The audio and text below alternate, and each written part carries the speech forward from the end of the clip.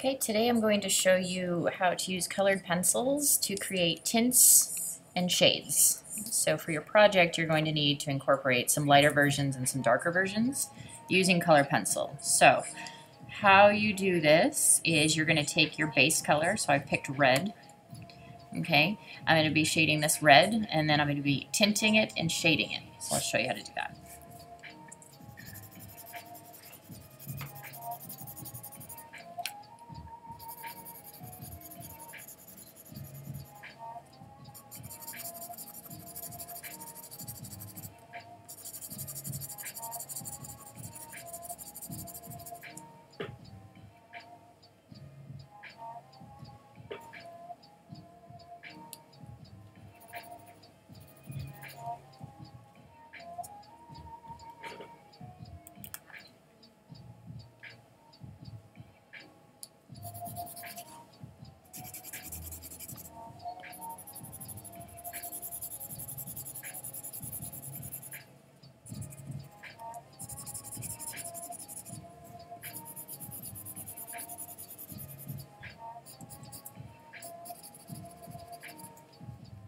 That's not good. Try to stay on the line.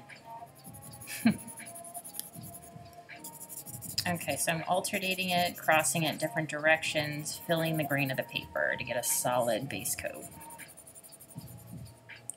Okay.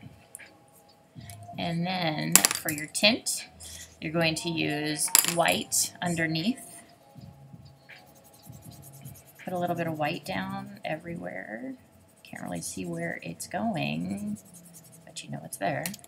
And then I'm going to use the same red, and it's going to give me a pink.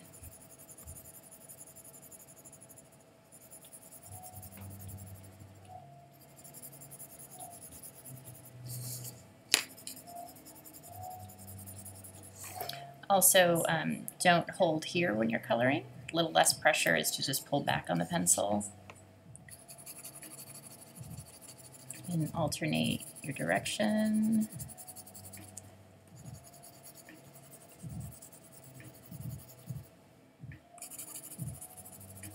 Okay.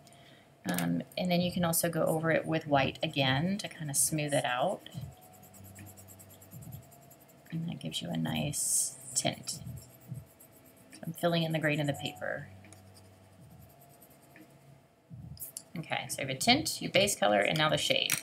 The shade, you can also use a variance. If you have a big color pencil set, you could use a dark red to make it a little easier, but if you don't have those, you can use your base color first, and you're going to layer on a darker version or something that will make it darker. So a blue would work, but that might make it purple, and I'm thinking a brown would look good.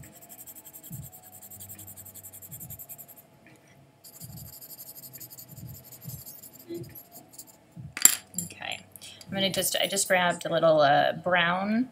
Now I'm going to go lightly, again, not holding it here because it's going to create lines. Pull back on it and give it a darker shade, just kind of grazing over the red.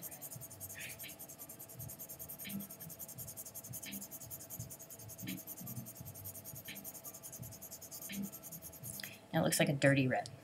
So I'm going to go back over it with the base color. So it's 3 layers for your shade. And back to our base red.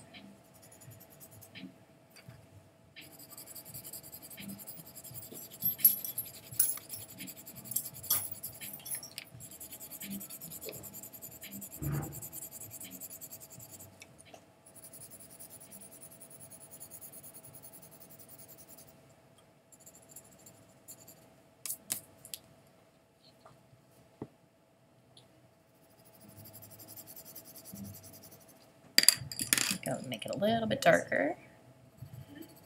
Taking this brown. If I put in black, it would go even darker, but sometimes it's very hard to hide the black. So I try not to use black too much.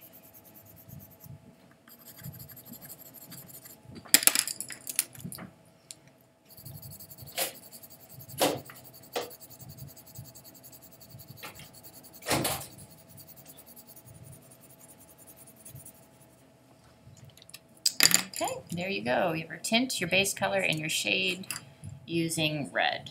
So you can incorporate this in your project.